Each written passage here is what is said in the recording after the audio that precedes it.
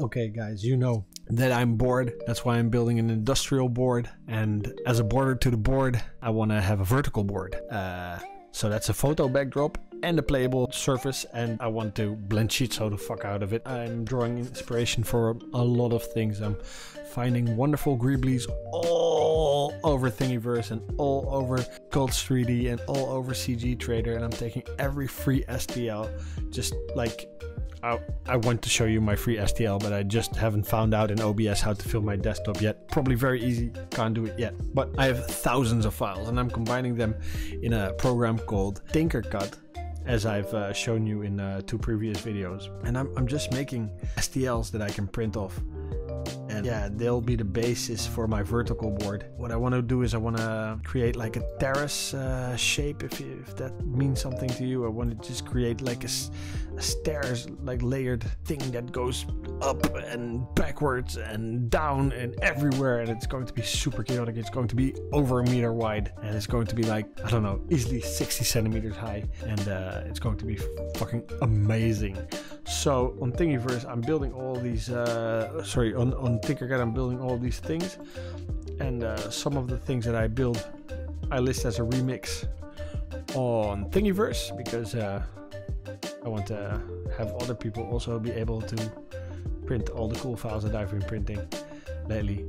And I make these modifications, right? Because I might start with this bulkhead right here that's like mirrored, and I cut it in half so it takes hot glue really well on the back.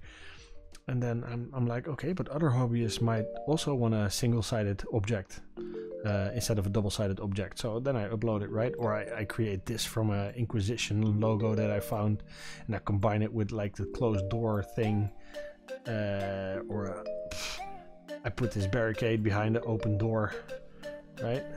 Or in front of a door so it looks closed off. So I got all these different variations going on here. And on Thingiverse, let me say, oh sorry, tinkercad, Thingiverse, tinkercad, tinkerverse. Not funny. Okay, I just make bulkheads, man. I make walls. I make bulkhead walls, Gothic. I just showed you these. I made these, and today I made these. And as you can see, I called it Shibboleth O2. I'll show you in a second why I did that. Because I'm drawing inspiration from this super insane Instagram account. There's a builder called Shibboleth O2, and dude makes the sickest blend Shiitsu boards you have ever seen. If you're not following him yet on Insta, you definitely should.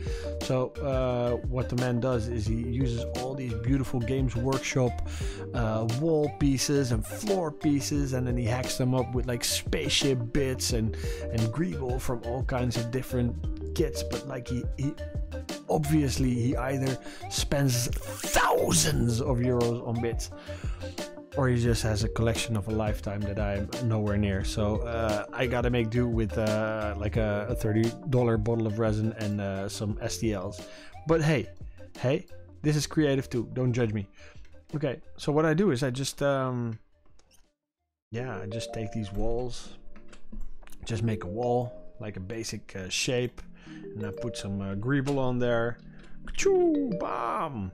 And then I probably get a lot of comment in the, or like a lot of reactions in the comments that I say greeble too much, but dude, the word is just awesome.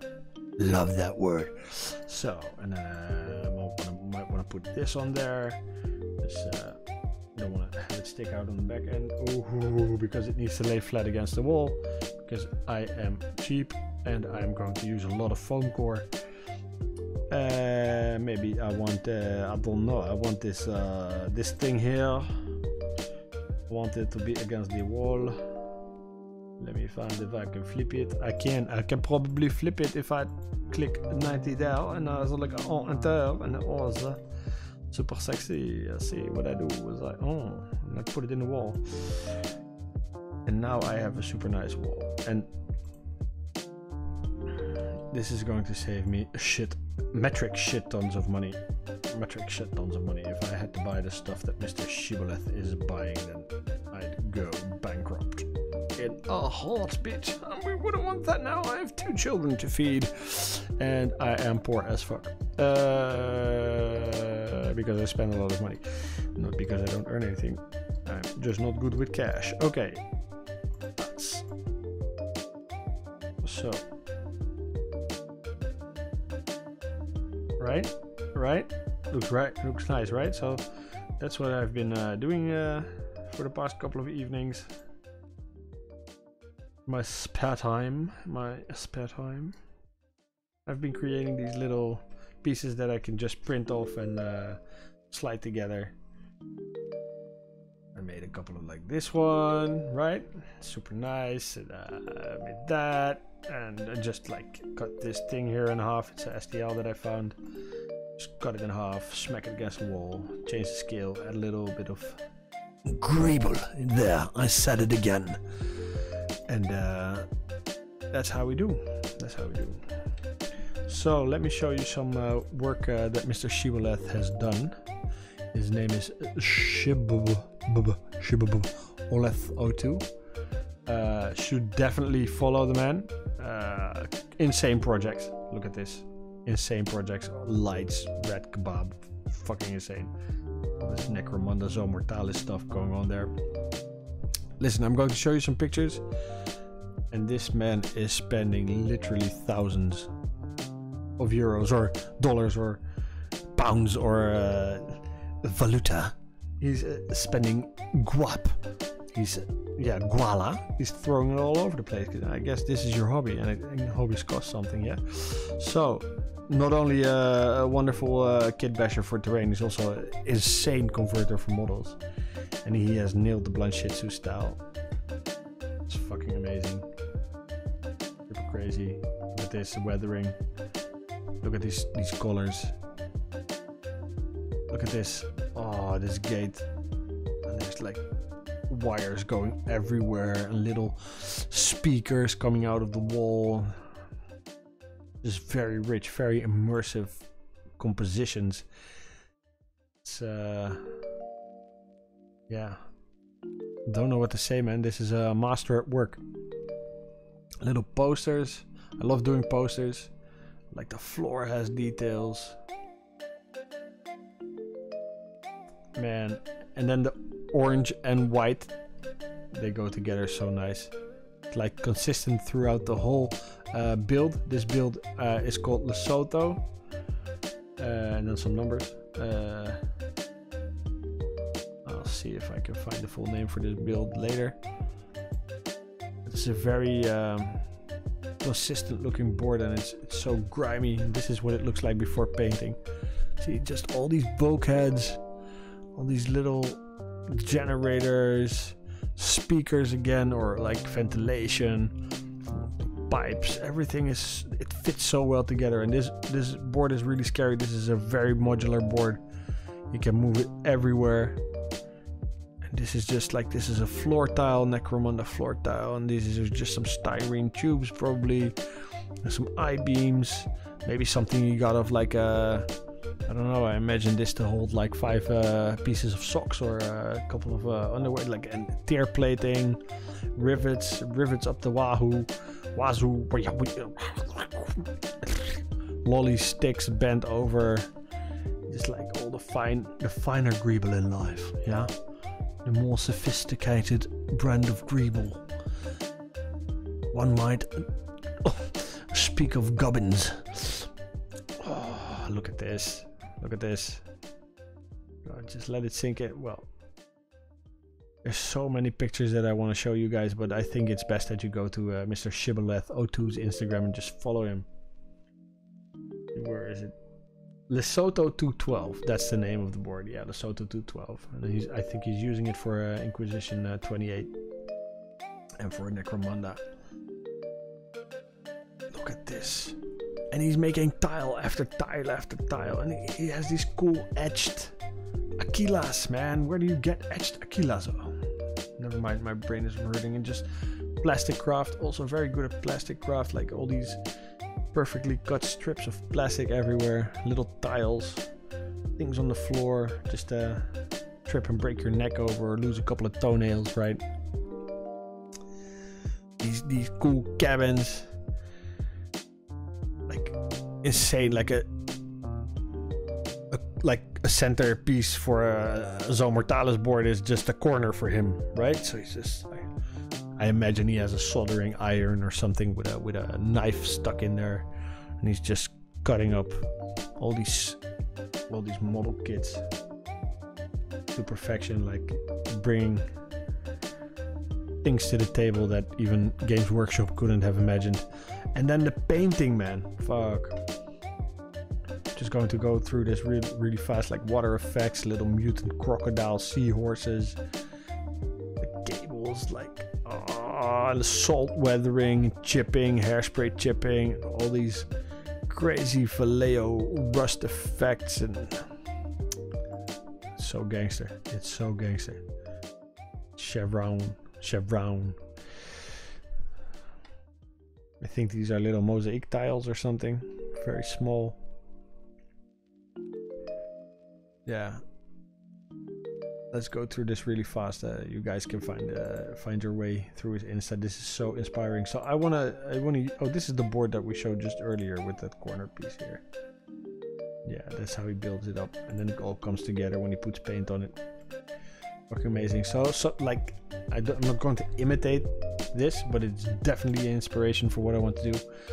I just want to create these like layers, but I'm doing it vertically, so I'm going to go like terrace by terrace by terrace, and then finally it goes up for like 2-3 layers of stairs and madness and ramparts and ramps. And yeah, man, look at that hallway.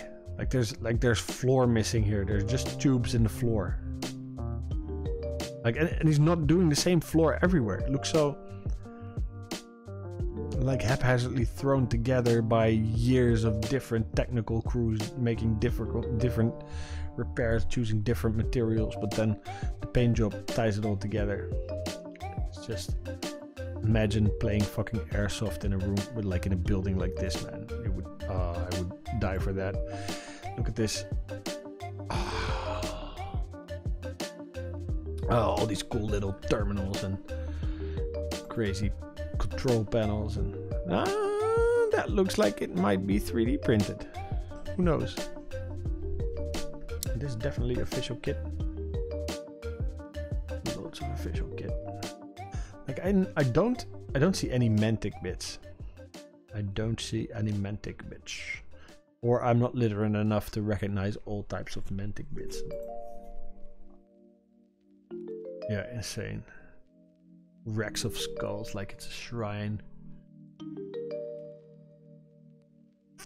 Dude, the styrene work on this is also mind-blowing. And he makes them stackable for storage, and that's also fun if you want to play multi-level. I guess if you can reach in there, it's probably going to be hard to play in there, but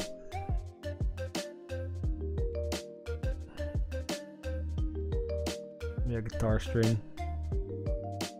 And he's looping them through pieces of lollipop tube. Marvelous. Marvelous. So there's a lot of little techniques here to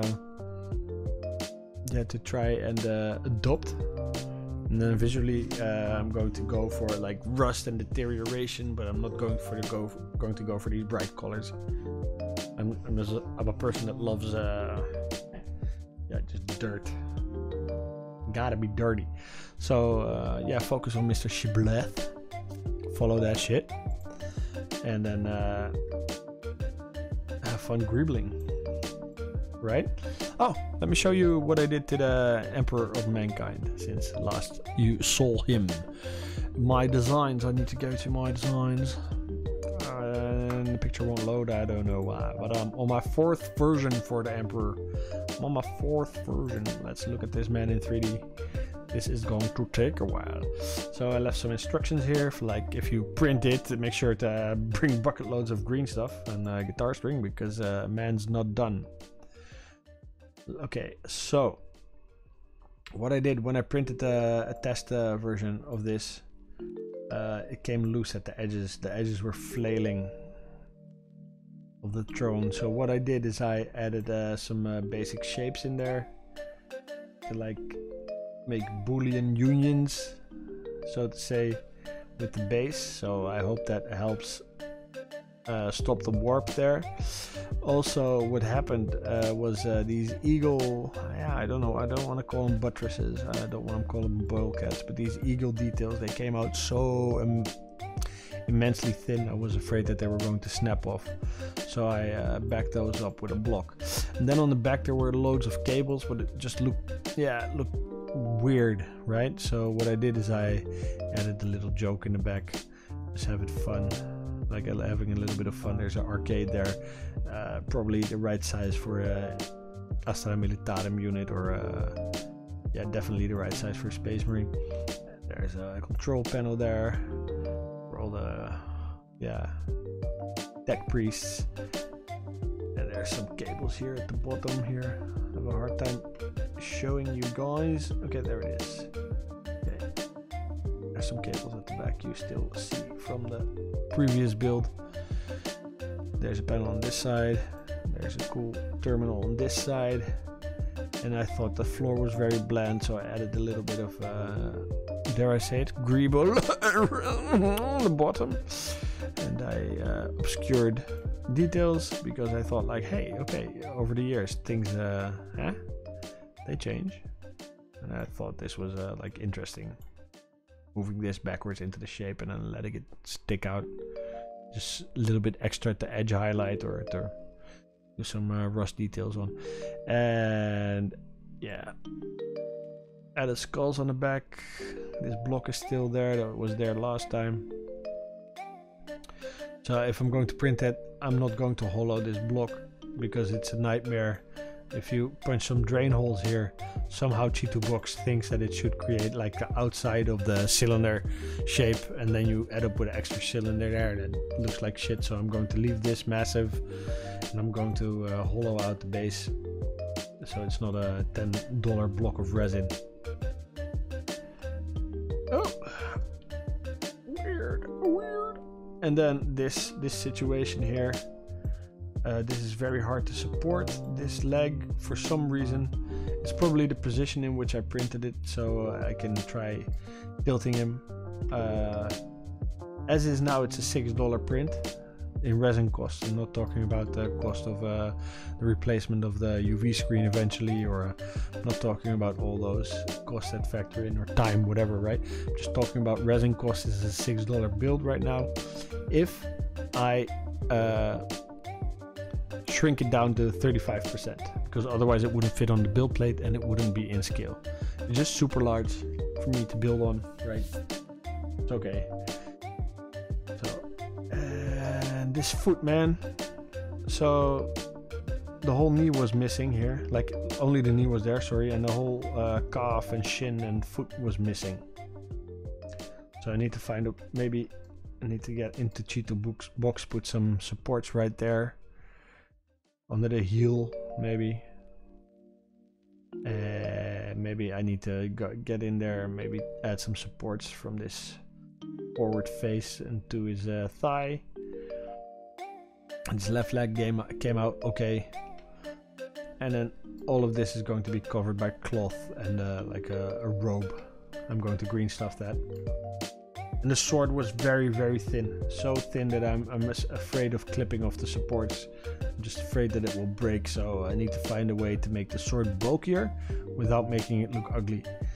And then once printed, it's so small you don't even see this gap here. This gap is non-existent after the print, and you can't see his back at all.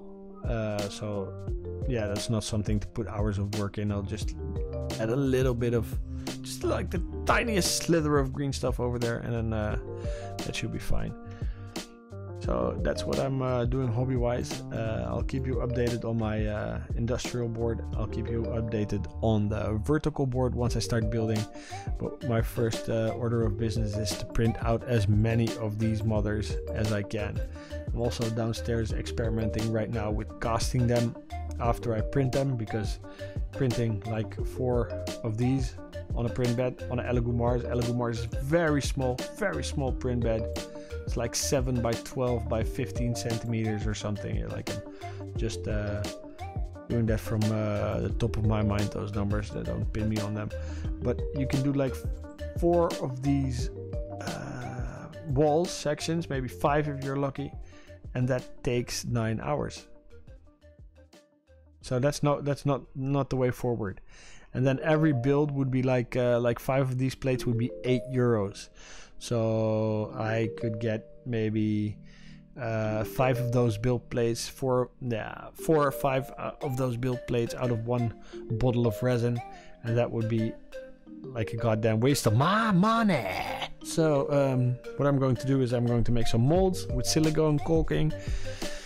Hopefully that works, and then I'm going to fill them with hot glue, because hot glue takes detail like nobody's business. I'll let you guys know how that works out, and if that doesn't work, I'll just use, I don't know, plaster or resin or something else. I don't want to spend too much money. Okay, so that's it.